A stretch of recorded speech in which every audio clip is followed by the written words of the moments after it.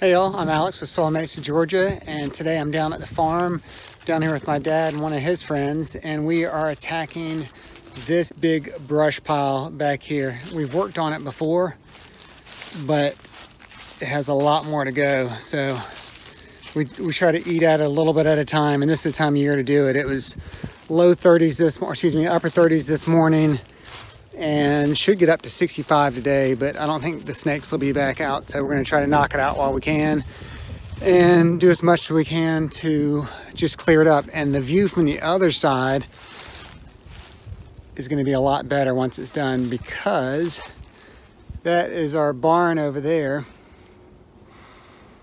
and right now the view from over there is blocked from all the debris.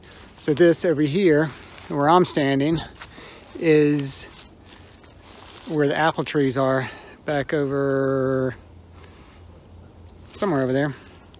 This, yeah, there and somewhere over there.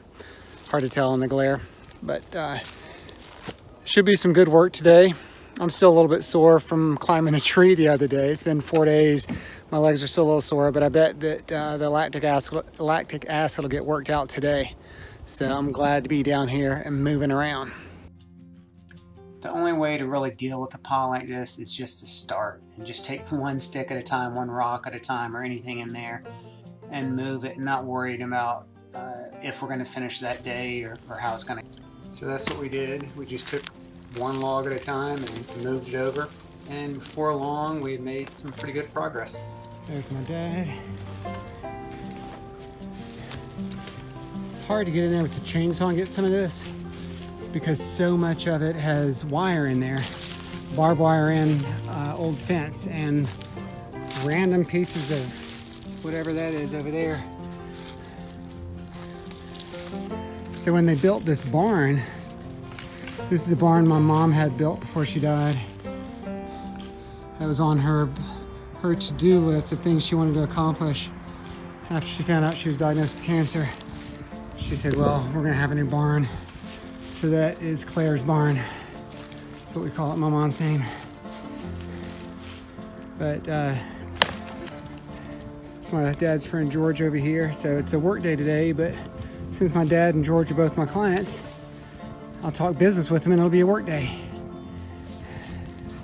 But the pile is slowly shrinking. Most of the wood's rotten, so we don't even have to get the chainsaws in there. I do have my new chainsaw, my new chain today, which I'm excited about using, but this stuff doesn't need it, it's all just breaking off.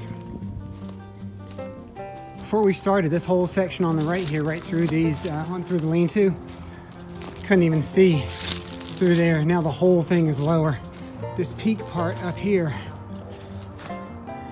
that peak up here, that was where all of it was before. You wouldn't have been able to see my truck through here before.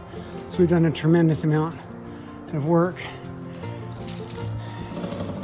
And there's some barbed wire in there, some other old fence that was in there. So we can't get it all. But what I was saying earlier, get away from the chainsaw, son. I was saying earlier, this barn's the new barn. And when the old barn here, they just pushed all that debris over there with the bulldozer.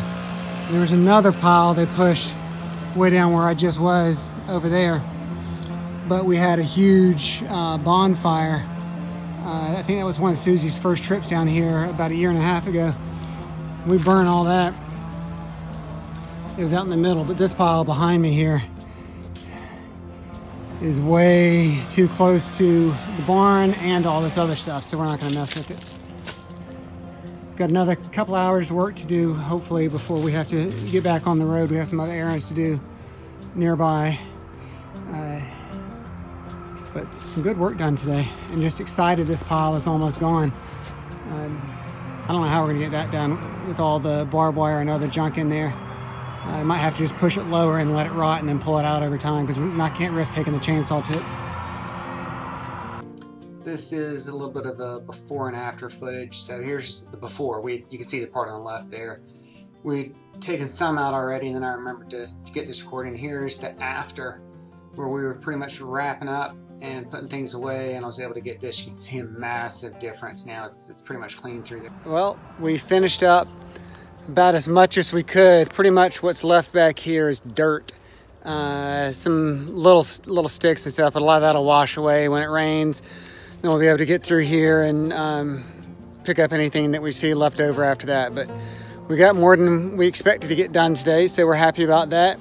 And nobody got injured, so that's always a good thing for a day on the farm.